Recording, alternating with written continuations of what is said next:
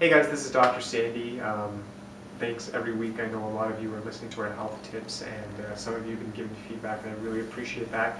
And this week I really need your feedback. Since I've been in practice, I love reading and I love writing. It's been well over 10 years, and my vision has always been to provide a book to help my patients, my practice members, and the community at large about health and well-being. Obviously, chiropractic is a fundamental. I definitely believe in good nutrition, and then doing the exercise component as well, the spiritual component as well.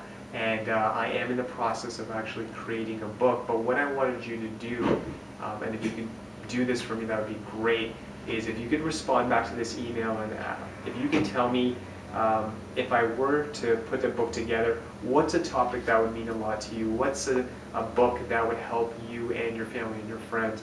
Would you want a book on nutrition, exercise? What things could I create if I create a book that would help you and your family and your friends get more out of life, more energy? You might say, you know what, Dr. Sandy, I need a good book on nutrition, exercise, other things you can do, meditation, whatever it is.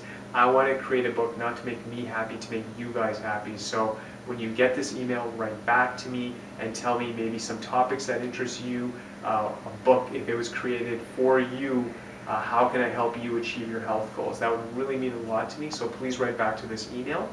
And as always, every week we ask, tell your friends, tell your family about us. We're getting phenomenal results in the office. This year, I've been open for over 10 years. We are just exploding. The practice has been booming, and I want to take a moment to say thank you for that. And again, I do need your support, so I need help with the book. Please spread the word on health and healing, and God bless you and your family. Thank you.